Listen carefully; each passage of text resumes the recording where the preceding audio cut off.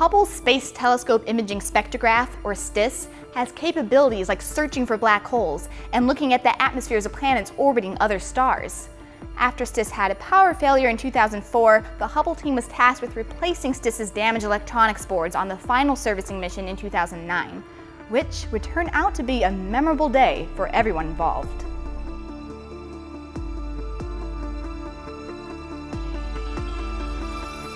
So for about 2 years, I spent almost every day with the EVA team, the 4 crew members. We practiced that repair many, many times, and we had practiced it in the water, start to finish in the pool many times. We spent hours and days and weeks and months going through what if this bolt fails? What if the cable doesn't mate?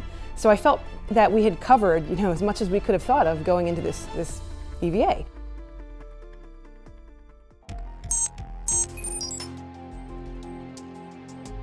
So we came in to work here at the Space Telescope Operations Control Center at Goddard.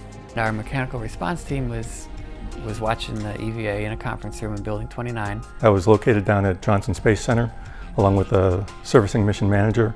The day started out really well. I was trying to make it a perfect day, no problems. So they get to the section where they have to remove the handrail on STIS. And you have to remove this handrail that was designed actually to help remove and install the entire instrument in order to access the electronics board underneath.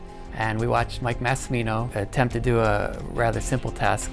All he had to do was remove 4 screws from a handrail. And so the 2 screws at the top of the handrail came off fine. The one on the bottom left comes out fine. I go to the bottom right. We could see the pistol grip tool spinning in the bolt head, and the bolt wasn't coming out.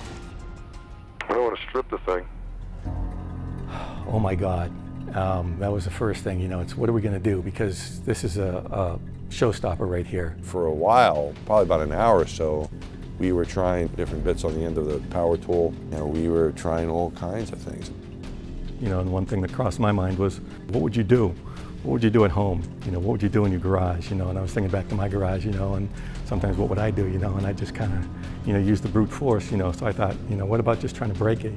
It didn't even occur to a lot of us, just because it's something that you're not really ever trained to do or think of. So one of the things I did was I called back to James Cooper back here at Goddard. James Cooper called us on the speakerphone and said, "Hey guys, you're watching this, right?" And we said, yeah, of course. We found out we did have a mock-up of the STIS front panel with the handrail on it. We came up with a quick plan. Bill Mitchell said, I've got 2 handrails inside the clean room, and Ken Dickinson and I came up with a plan for how to rig up the test. So we scattered into the building to get all the materials we were going to need. Well, it was a Sunday, nobody was around, so I'm literally running through the halls, and I run to where the techs would be, and I find a guy, Gene McAllicher, who happened to be in the building working on another project. So he said, "What do you need?"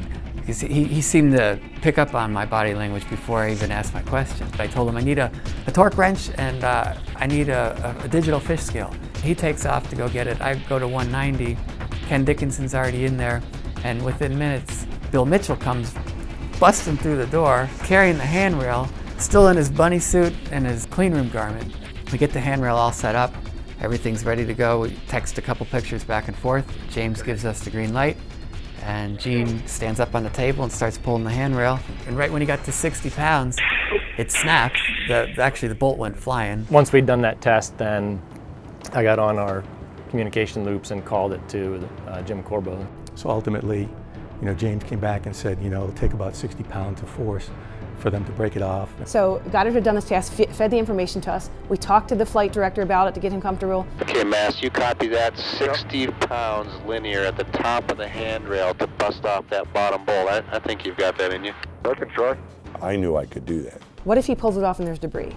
What if he pulls off the handrail and there's a sharp edge? What if it takes a lot of force and it comes back and hits him? Mike Massimino was able to put some tape over the head of the bolt to contain debris that might go flying. And so I taped it as best I could, and Pointer was with me, helping me to tape that thing. And then. Planet Houston, we don't have video right now, but we're ready. Okay, Mass, you have a go. Here we go. So, disposal bag, please.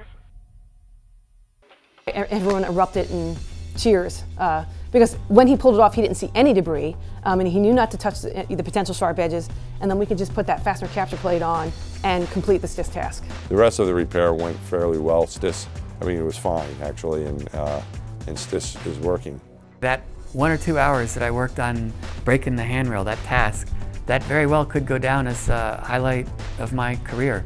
So the Goddard team did a great job, and I'm forever in their debt. That day, the Hubble team really showcased their teamwork and problem-solving skills. But the past 25 years of Hubble operations are full of individuals stepping up to tackle seemingly insurmountable obstacles. So stay tuned for more Hubble memorable moments.